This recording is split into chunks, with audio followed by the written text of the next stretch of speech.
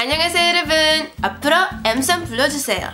If any of you guys are just starting out to learn Korean and you're not sure what I just said, I basically asked you guys to call me M쌤. M comes from the first letter of my name, Margarita, M. But then Sem in Korean means teacher, but it's kind of like an abbreviation, slangy kind of term, where the actual word for teacher in Korean is 선생님. 선생님. But a lot of the times people just kind of like to mash words together for convenience sake and just to be able to speak faster, I guess. And in Korea, a lot of the times teachers are called 쌤. So after sharing my Korean learning journey with you guys for over 2 years, I feel like maybe it's time for me to come up with some kind of catchy name for myself, and I could not come up with anything more creative than M쌤, so let me know what you guys think. 좋아요, 안 좋아요? M쌤 불러주실 거예요? 대답해주세요. Alright, so with that out of the way, let's get into what we're going to be talking about today, and that is position words and position particles in Korean.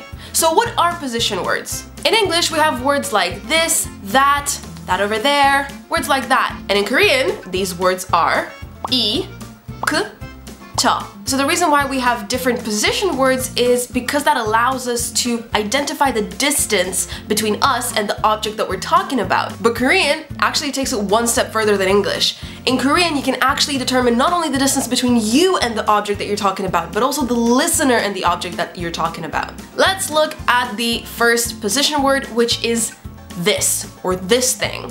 And in Korean, that would be 이것, 이것, 이것.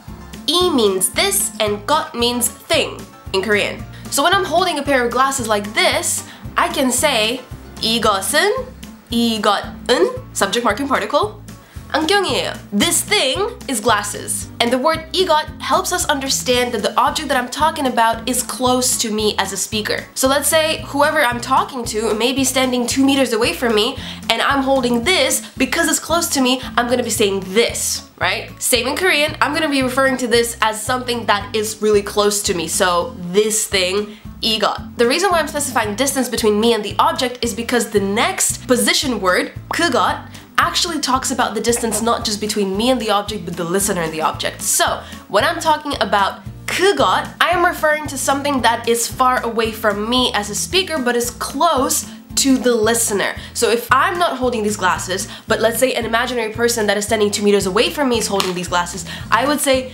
그것은, 그것은, once again subject marking particle, 안경이에요. Or let's say if they're standing far away from me and they're holding up something and my vision is not so good, I can actually ask, 그것은 안경이에요? Is that thing glasses? Is that thing that you're holding glasses? So 이것, something that is close to me, and in English it would translate to as this, and 그것 is something that is far away from me as a speaker but is close to the listener, and it's kind of that thing. Next up we have 저것, which roughly translates to English as that thing over there. And when you say 저것, that means the thing you're talking about is far from both you and the listener. So let's say I'm standing next to someone, let's say there's my imaginary friend here, and we're both looking at a building right outside my window. We would say 저것 커요. That thing is big. So the kind of sentences you can make with 이것 or 그것 are quite simple because you're talking first about a thing and then you're kind of specifying what that thing is. So you're saying this thing is whatever.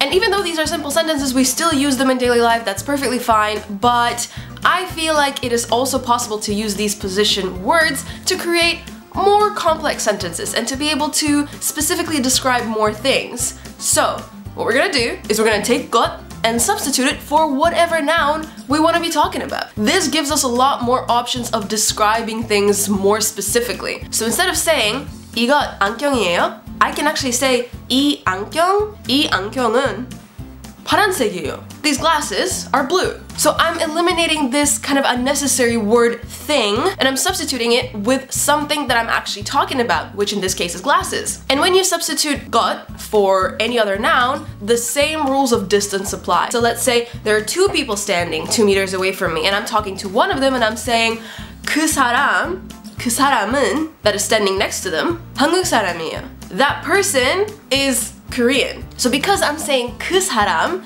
they would automatically know that I'm talking about someone that is standing next to them, not standing next to me. In this aspect, I feel like Korean position words are a lot more specific than English ones, where we just have this and that, and that's about it. And just to give you an example of using 저 with a noun, once again, speaking of the building that is right outside my window, I can literally say, instead of 저것, I can say 저 건물은, 저 건물 커요, or 넓어요, big, spacious, whatever other adjectives you can apply to a building, you know? And that is pretty much it. If you have any questions, please leave them in the comment section. I'll try to answer them. If there's anything that I've mispronounced or misspelled, which I always do, please correct me in the comment section once again. I really, really appreciate that. Also, please let me know what other Korean language topics you would like me to cover, whether that's grammar, vocab, sentence formation, I don't even know. And with that said, I hope you all are having a wonderful day. I hope you're all staying happy and healthy, and I will see you all later this week.